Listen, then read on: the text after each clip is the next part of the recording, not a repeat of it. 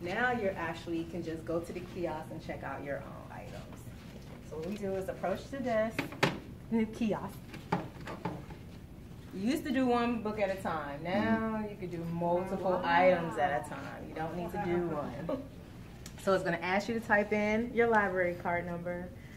I don't have my card, but I have mine. Want to volunteer their card? If not, I can type mine in. Yeah, I was going to say you can get mine out of mine. If you don't have your card, you can type in your number. So I'll do that.